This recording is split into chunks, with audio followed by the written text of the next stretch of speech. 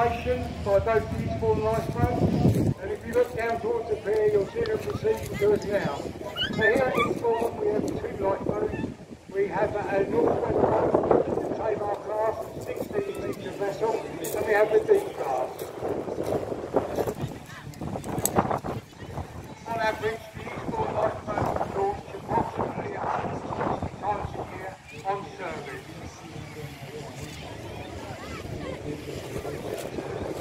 Eastbourne Lifeboat Station is manned 24 hours a day, 365 days a year, and all the crew are volunteers, and the work we do is supported entirely by voluntary contributions. Both lifeboats have a capability speed of 20 knots, which gives them a great ability to reach casualties as fast as they can. They give them all a big wave as they go by.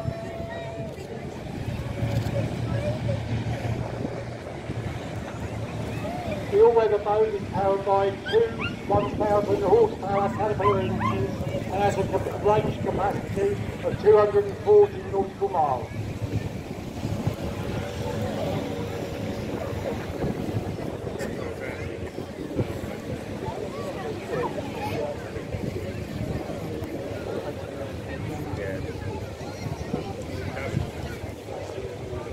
The crews are constantly training and developing their skills for the boat.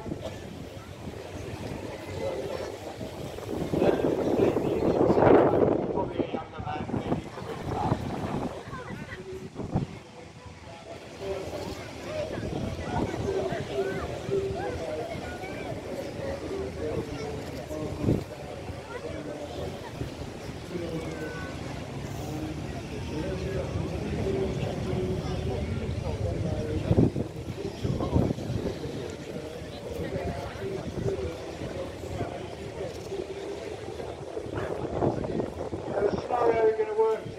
You'll see the all-weather boat, and the situation here we're going to have is a person in the water, and the lifeboats are going to come in and try and locate the casualty, offer casualty care, as you can and bring a smoke flare, which will help identify their location.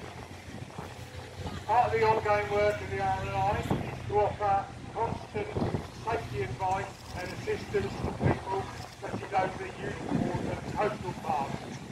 As you'll see on our stand today within the arena, there's plenty of water safety advice for everybody.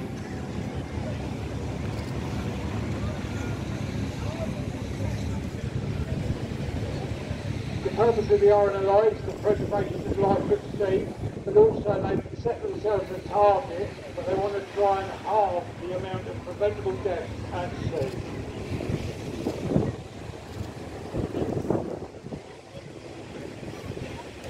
See the manoeuvrability of the inshore lifeboat works really well. Close inshore, they're able to run the boat up the beach as well. It's a really good asset for fast moving and getting into a tight area. The all-weather boat has the capability to search extensive areas, and with the height of it, it gives a good vantage point. And the all-weather boat sometimes can be known to have been offshore up to 30 miles on a service call.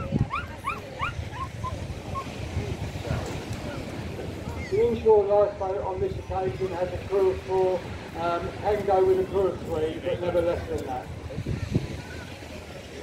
The all-weather boat generally goes with a crew of 6, but can go with 5.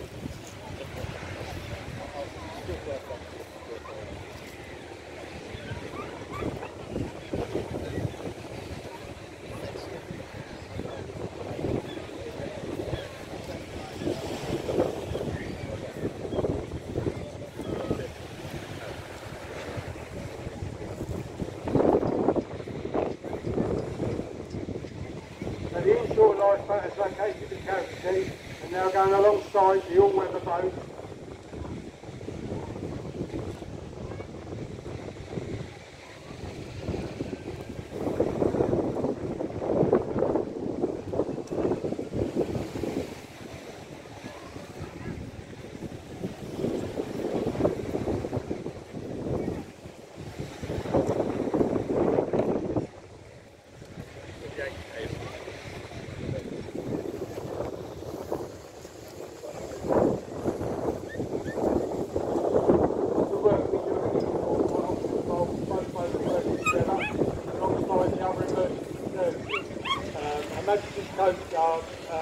a lot, we work together a lot of the time, and here you can see the ILB running passenger ashore, where it will be met by the local Coast Guard. So what they'll do is they'll assess the condition of the casualty and decide what action, if any, needs to be taken from here.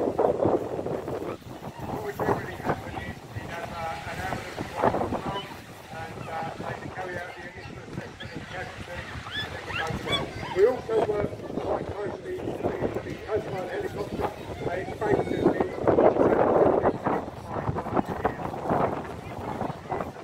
with all the assets working together, you can see how smooth an operation it is, and also speeds up the process of casualty location and getting care to them as soon as possible.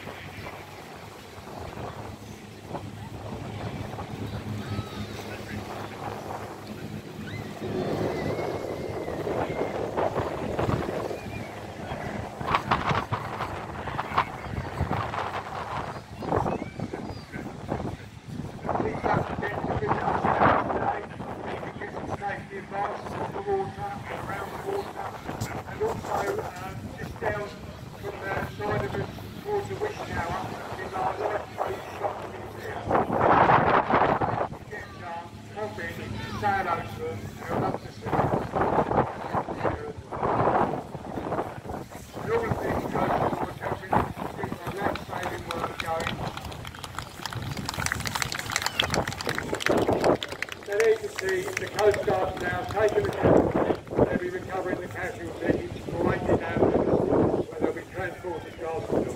D-class is now ready to go ashore, they're already ashore, so back to go to plane, and they're waiting for your weather boat to come along, and they're assisting them in launching the D-class.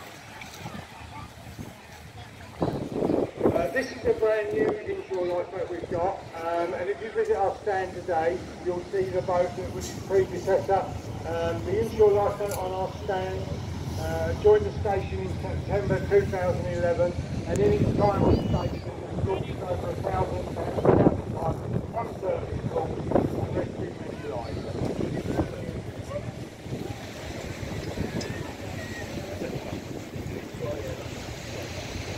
As you can see, the inshore lifeboat was able to run ashore. It's not too easy to get off. When we launched the ILB down at the lifeboat station, it's on a carriage and it's driven down the beach by a bobcat and then straight off the bobcat off in the water.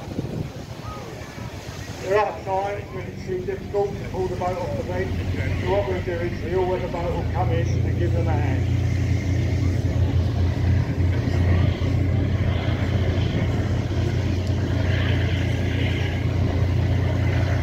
As you can hear, the noise of the engines is quite impressive.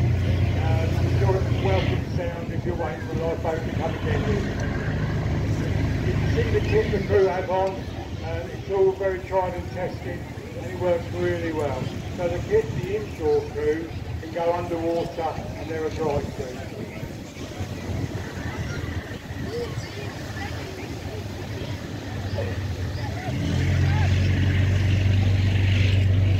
There you go, they've now passed the line for the ILB crew. This will be attached to the inshore lifeboat, and they'll pull the lifeboat off the beach.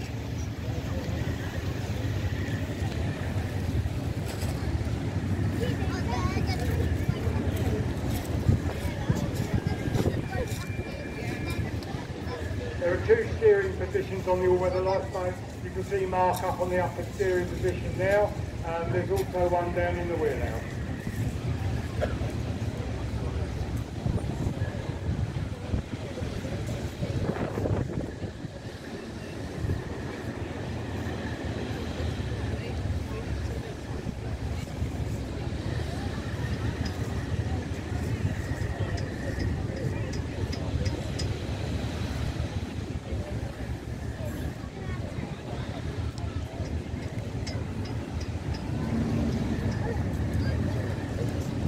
We have about 30 crew on station at Eastbourne. As you can see, if you're manning both boats, it's quite a bit of crew we need. But with people's working routines and their family life, it's quite nice to have a decent crew at times, so we have to juggle it around. Sometimes we need where we have someone on standby for a weekend, for example, and at this time of the year, we've always got a crew available. Anyone that's interested joining the other line, watching for the other line, do get in touch. You can leave your details on our stand if need be. There's many roles locally that we have. We have lots of volunteering roles through fundraising, and we've also got our shopping museum. There is so much for people to do. I mean, variety in what you can do to help the RNLI.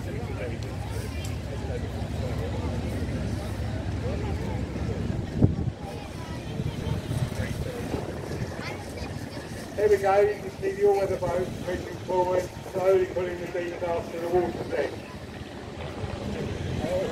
Oh, I think you got wet there. Here we go, pulling the boat, clearing the surf into safe, deeper water.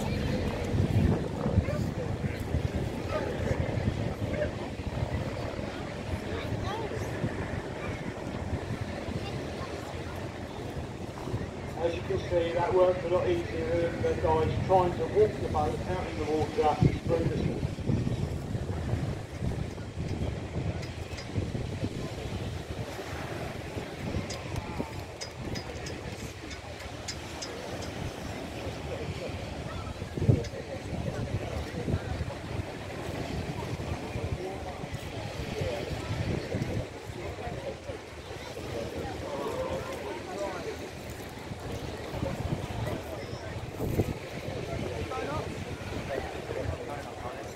So there we go, the inshore lifeboat crew are just going to let the line go, pass it back to the all-weather boat, and they'll both come in, have a run by the shore, so you can see the coal they have over the boat.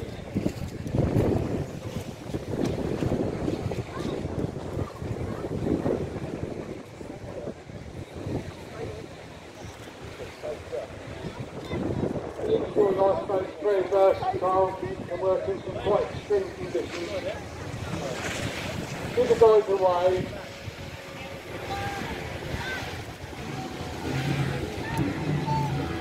They'll feel that tomorrow morning.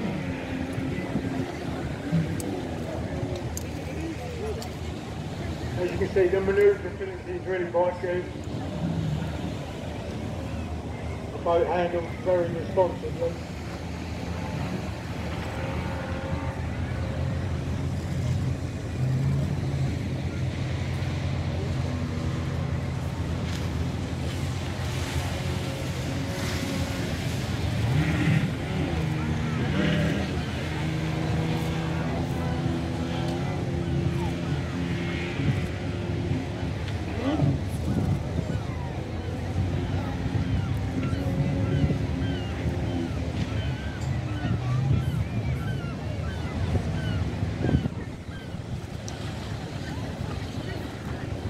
What comes in really handy with the inshore lifeboat is if you're doing that close to the shore, they can run onto the shoreline, your weather boat can run along beside them, checking slightly deeper, but with their higher vantage point, they get a better distance of observation of any catches.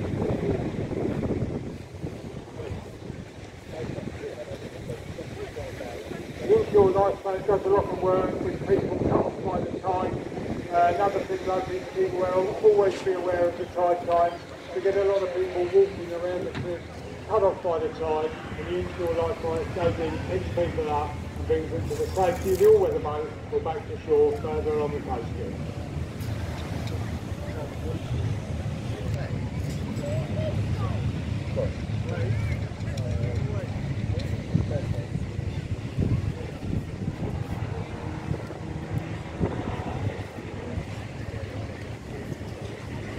What you can see now is on the all-weather boat, just at the back of the boat there, behind the transom, what they call a wide glass boat. This is a small short boat which is used for transferring passengers and crews from vessel to vessel or to the shore. What will happen now is the back of the boat will drop down and you'll see the boat in the back.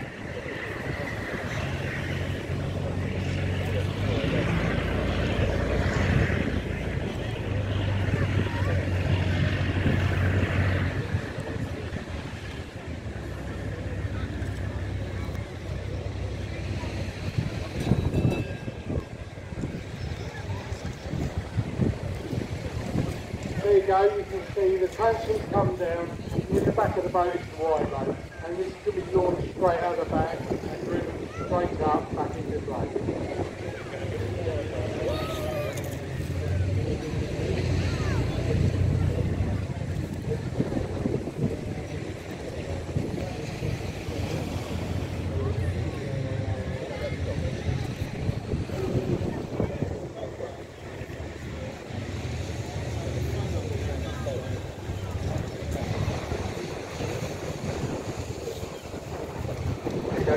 running, you'll get a better look.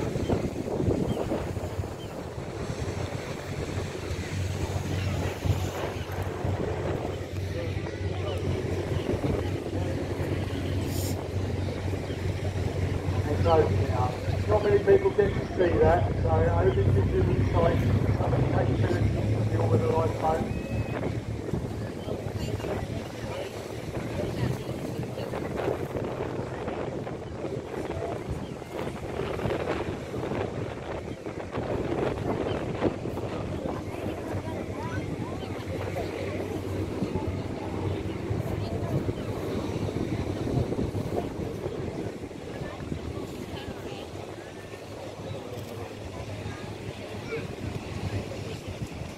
Hopefully you all enjoyed that. It gave you an opportunity to see how the boats work and see the crews on board. If they do visit our stand, you'll meet with the crews, they can tell you about what they do, their training, and what they'll do now is they'll give you a run-by and show you how the boats work, some of the manoeuvrability and the power they have. So I'd like to thank you all on behalf of the airline for watching the display. I hope you enjoyed it and I hope you all have a great day. Thank you very much.